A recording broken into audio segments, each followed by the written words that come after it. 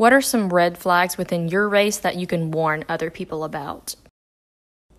A lot of white guys live for the approval of their friends and their parents. If he doesn't introduce you to his friends at all or like avoids it, he's probably ashamed of you.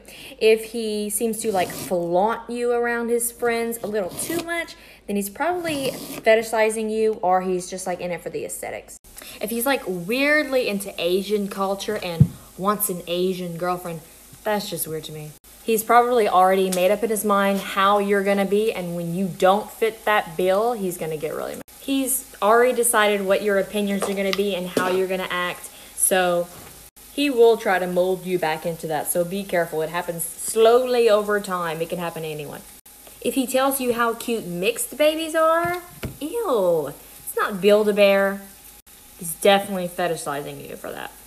If he avoids letting you meet his parents, he's probably like ashamed of you, and or he just cares too much what his parents think. And honestly, I just don't trust any grown men that cares that much about what their parents think.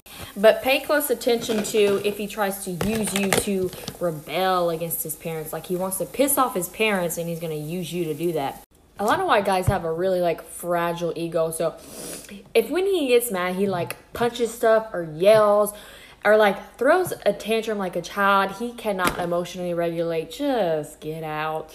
One last thing. If he says he's like so open, he's so accepting of everyone, minorities, POC, like LGBTQ, but he doesn't have any friends like that in his friend group, like he doesn't have any allies, but he wants to date you, that's a red flag.